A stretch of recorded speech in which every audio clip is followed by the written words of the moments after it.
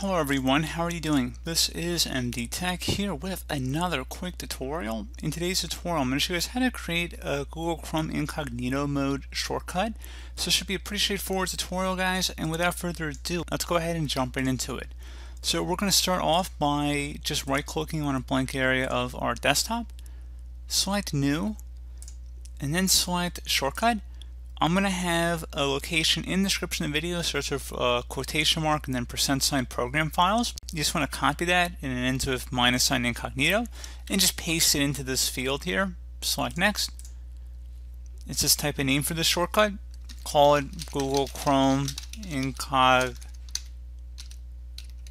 Incognito mode, or whatever you want to call it, and then just tap finish.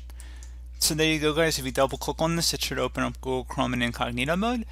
You can also take this a step further and also apply this to the taskbar or to the start menu as well. So if you close out of here, you can actually right click on this and then pin it to the taskbar, which will create another shortcut. And you can delete the other Google Chrome, the original Google Chrome that should normally launch the normal mode if you choose to do that. And like I said, you can also pin this to the start menu. Again, you probably want to unpin the original one because you're going to get confused because they're the same icon. But pretty straightforward process there, guys. Do hope I was able to help you out, and I do look forward to catching you all in the next tutorial. Goodbye.